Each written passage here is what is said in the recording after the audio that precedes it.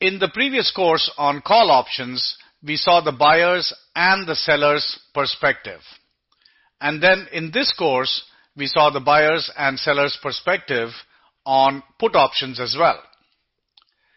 In this chapter, I want to bring all four of these options together.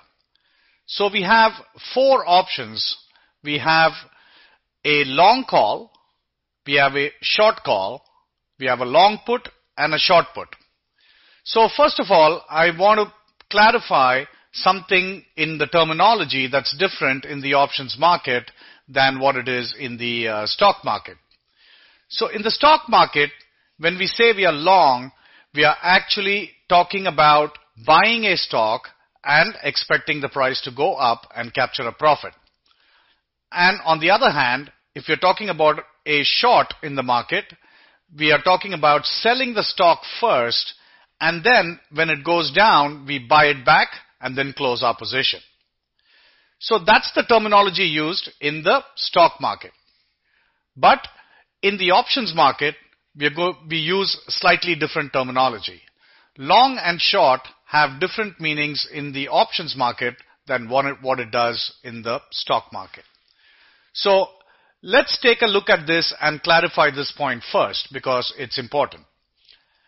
In the options market, when we say we are going long, what we are really talking about is being a buyer of options. If we are a buyer of options, we are long that option. So we could be long a call option and we could be long a put option as well. If we are long a call option, we are bullish, and if we are long a put option, we are bearish. And so the opposite of being long a call option is being short a call option, and the opposite of being long a put option is being short a put option. So this part can be a little confusing for newcomers, so I want to take the time and explain this. So let's look at Apple. Its last traded price was about $608. It's been moving up. It reported blockbuster results, and so our at-the-money options are going to be close to the 610, the 605 or the 610. Let's look at the 610 for our example. The 610 call is going for about, let me change the layout here. The 610 call is going for about $26.80, and the 610 put is going for $28.85.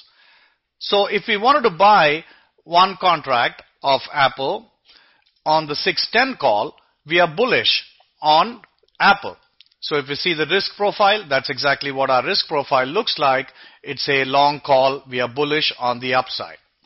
On the other hand, if we reverse this graph, and if we become a seller of this option, we can see that we are bearish. So it's exactly opposite of the long call. So this is called a short call position. Similarly, if we are long a put, say the 610 put, then we are bearish on the stock. And if we sell the put, we become bullish. So those are the four basic strategies, and they are all opposite of each other. So I want to explain this and see how we can remember something like this because it can be confusing for newcomers. So I've prepared this slide, and the title of this slide is called Everything is Opposite. So we first start with a long call. When we are long a call, we've bought the call option and we are bullish. And the opposite of a long call is going to be the short call.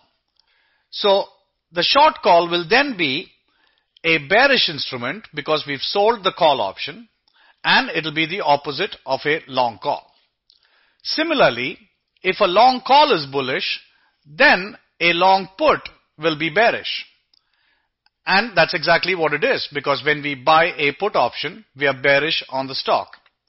And if long puts are bearish, then a short put must be bullish.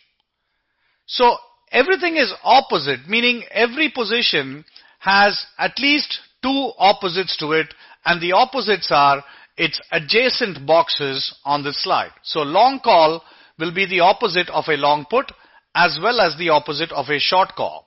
Similarly, the long put will be the opposite of a long call and the opposite of a short put. And a short put will be the opposite of a short call and opposite of a long put. And finally, the short call will be an opposite of the long call and the short put. So one of the decision points we have to make when we look at these four different positions is which one do we choose? Because if we are bullish, we have two different strategies to implement. And if we are bearish, again, we have two different strategies. So which ones do we choose and when? So that's a decision point that you'll have to make. And basically what it comes down to is how bullish or how bearish you are on the stock. If you're, for some reason, for any fundamental opinion or a technical opinion, if you're wildly bullish, then you obviously go for the long call because you don't want to limit your upside profits. Similarly, if you're wildly bearish on a stock, then you would go outright and buy a long put because, again, you'll have unlimited profits as long as the stock goes down. But if you're unsure, then you could use the short call or the short put positions. Then what you need to do is put probability on your side, go out of the money and use a short call or a short put to implement your outlook. There is an unlimited risk component of both short calls and short puts, but I don't want you to be alarmed by that because we can use spreads to mitigate those risks. But to remember these four basic strategies, it can be confusing, and the best way to actually remember this is to remember only one of them. So the most natural one to remember is the long call. The long call will be exactly like buying a stock. So we are bullish, we expect it to go up, and we can capture a profit by selling it once it's gone up. And once we remember what a long call is, then we know that a short call is just its opposite. And similarly, the long put will also be just its opposite. But whenever we are sellers of options, remember your profit is limited. And whenever you're buyers of options, your profit is unlimited. And once you remember one of them, you know that it has two opposites. There'll be one opposite on the same side, which is the call side, and then there'll be one opposite on the other side, which is the put side. And once you know that a long put is bearish, then you know that a short put has to be bullish. So this is a good way of thinking about these four different options.